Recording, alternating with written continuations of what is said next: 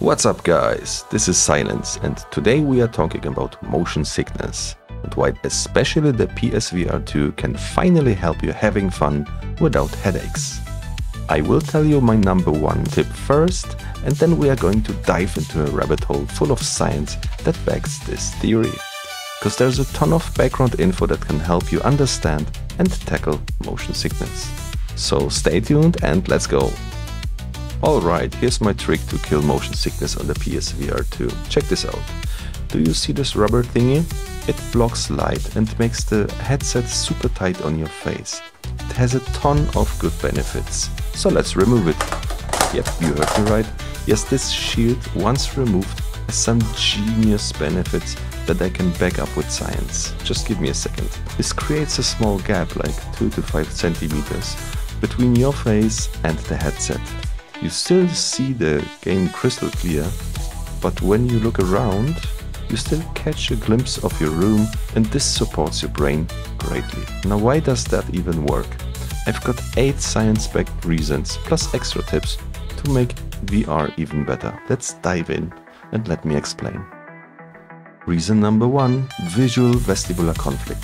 Motion sickness happens when your eyes see you moving in VR, like speeding in the car, but your body is like, nah dude, I'm on a couch, so what up here?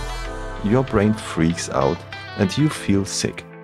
But by seeing a bit of your room through the gap, your brain gets a reminder where you really are. It's like a reality checkpoint that calms the confusion. Reason number 2, field of view. The PSVR2 field of view makes games feel real, but it can also trick your brain into thinking you're moving too fast. The gap from removing the rubber shrinks that view just a tiny bit, so the motion feels less intense. It's like watching a regular TV screen again. Less intensity, less nausea. Your brain can handle it better.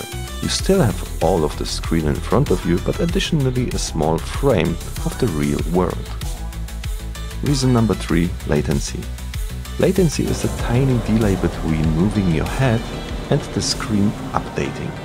Even small delays can make you dizzy. The PS5 and the PSVR2 are very fast. We are basically covered here.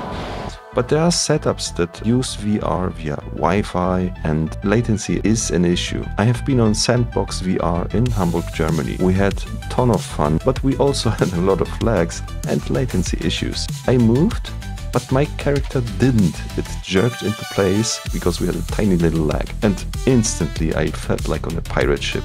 And then there was this tight headset that didn't allow me to see my true surroundings. And after 20 minutes I really was done. Motion sickness galore. I wanted to puke. So these delays and jerking into place really killed all of the fun for me. So yeah, the gap on my PSVR2, it's a safety net for when the screen gets dark or you jump or switch position or anything that could possibly throw you off balance is caught by the gap and allows you to anchor yourself again in reality. Reason number 4, immersion and presence. VR is awesome because it feels like you're in the game, right? But being too immersed can make motion sickness worse if the game is moving too fast. The gap lets you stay immersed but also keeps one foot in the real world. It's like I'm racing in Gran Turismo but still know my couch is right there. Less nausea, more fun. Reason number 5, stable reference point. Scientists say having something stable to look at, like a cockpit in a racing game, can reduce sickness. The gap does the same thing. Seeing my room is like my brain's anchor to reality, and that anchor stops the nausea. Reason number 6 is less claustrophobia. A tight headset can make you feel trapped. You're like stuck in VR with no idea what's really around you right now. Also, if you have headphones, you just don't see or hear if somebody is in the room. That can freak you out and will stress you out most likely. Is there someone sneaking up on me? Is there an axe murder? With the gap I feel chill, knowing my room is here and I'm the only one in it. Less stress, less sickness. Reason number 7, air circulation. Most VR headsets trap you in a sweaty prison, like your face is steaming with your own sweaty vapor. Gross, right? In my opinion, that's a crappy design fault. The gap on my PSVR2 lets air through, keeping me cool and comfy, no more feeling like it's stuck in a sauna while racing. So cooler head, less nausea. And last but not least, reason number 8, individual differences. Not everyone gets motion sick the same way.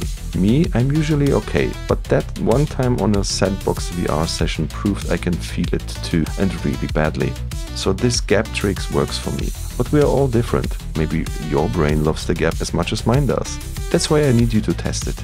Let's make a big open experiment here, as Sony's VR design maybe is the key to fight motion sickness. Oh yeah, and here's some honorable mentions that can help you additionally. So, tip number 1, start short VR sessions like 15 minutes, take a break, and then go again. This trains your brain to handle VR without freaking out. Tip number 2, point a fan at yourself while playing. The airflow tricks your brain into feeling like you are moving, which can cut nausea. Tip number 3, adjust distance between your eyes and the headset. It makes the image sharper and easier on the brain. Tip number 4, try games with less crazy movement first, like Moss or Tetris Effect. They're easier on your stomach while you get used to VR. Tip number 5, make sure your PSVR2 is set to 120 Hz mode in settings. Higher refresh rate equals smoother visuals equals less sickness. Tip number 6, if one game makes you sick, switch to another, like GT7 messes you up, try Beat Saber. Different games hit your brain differently. Tip 7. Don't play VR on an empty stomach or right after a big meal. A light snack before playing keeps your stomach happy. Tip number 8. Play in a room with good airflow or crack a window. Fresh air helps your brain stay calm and cuts motion sickness. Okay guys, join the experiment. Try the gapped PSVR2. Is it just me? Or can it help you too? That's where my experiment comes in. I want you to try this and tell me your result. Here's what to do. Carefully remove the PSVR2's rubber light shield or loosen it for the gap. Play a game that usually makes you queasy, like GT7 or Resident Evil 4. Play for 15 minutes and stop. Comment below, did it stop your motion sickness or help? Was immersion still good, and what game did you try? Yeah, in my opinion, VR is the future, guys, but motion sickness is still a big wall for some of us. My hack works for me, and I hope it will help you guys. Let's make this experiment help others. Share your results, hit the subscribe button, drop a like, and thanks for watching. Guys, see you next time. Bye.